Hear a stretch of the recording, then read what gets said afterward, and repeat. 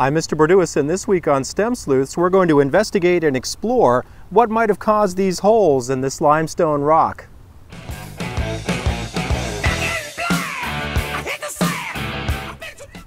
Millions of years ago, the Florida peninsula lay at the bottom of a shallow sea. As sea animals died, their skeletons and shells fell to the bottom of the ocean and formed limestone rock. Now, because limestone is basically what baking soda is made of, you could repeat this experiment at home.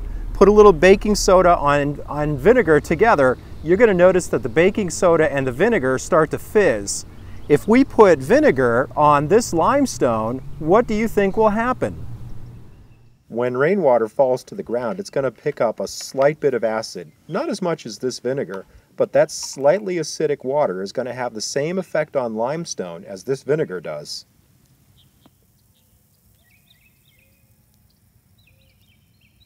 Do you think that might be a cause of the holes in this limestone rock?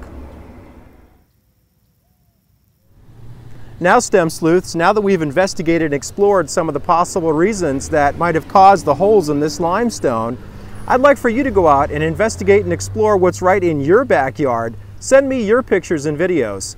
I'm Mr. Borduas, and this is STEM Sleuths.